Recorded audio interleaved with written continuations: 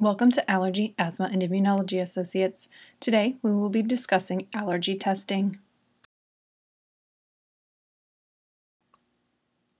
Allergies are the immune system overreacting to non-infectious substances. The body produces antibodies against particles that it recognizes as a threat, even though these substances are generally harmless, such as pollens and pets.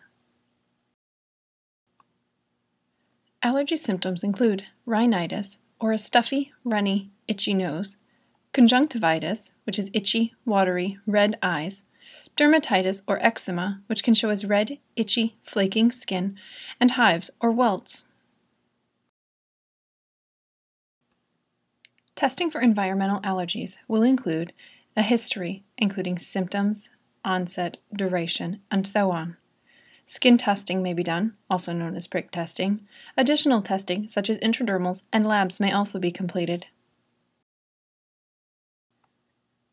Skin testing for environmental allergens will include common indoor triggers, such as dogs, cats, feathers, roaches, house dust mites, along with pollens such as weeds, trees, and grasses, in addition to molds.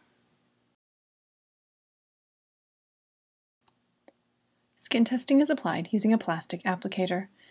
It may be an individual applicator or multitest paddle. Regardless, the tip of the applicator will be dipped in an allergen serum.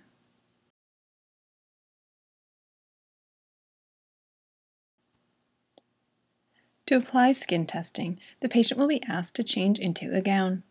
The back is washed with a cleansing wipe and marked with an ink pen. The paddles that have been dipped in the allergy serums will be applied to the back with slight pressure.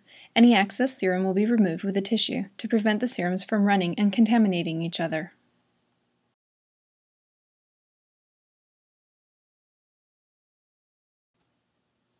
As part of the testing, a histamine is applied. During an allergic reaction, the body releases histamine. We apply this to see what your positive looks like. It will likely be itchy. Any other allergens you are allergic to will be itchy as well. Please try not to scratch.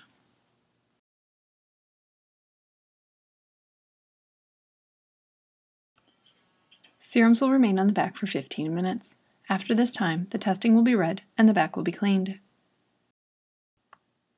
A topical steroid cream is available for any areas that are itchy. The cream is water-based, so it will not stain clothes.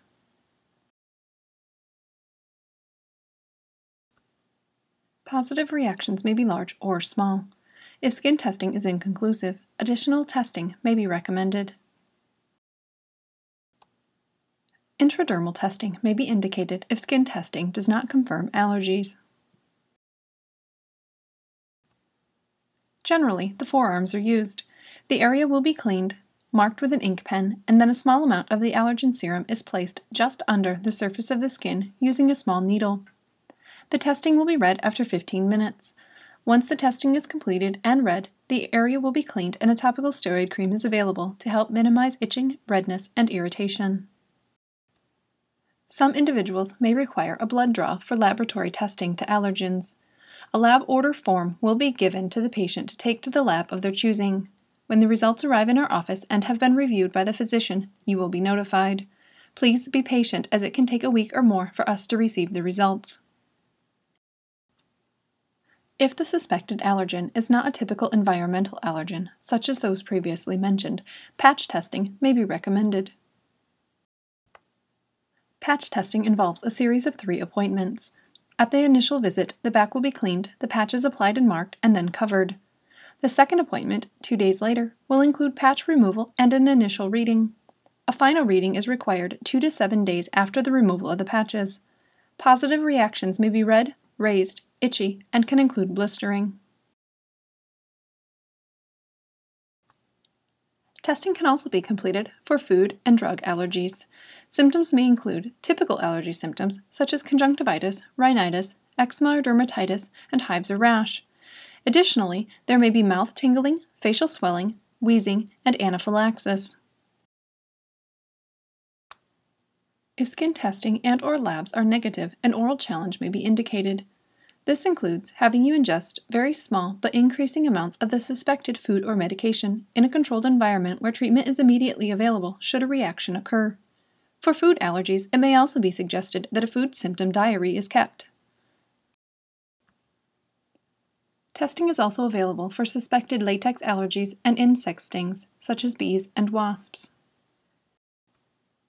Please feel free to address any additional questions to your physician or nurse.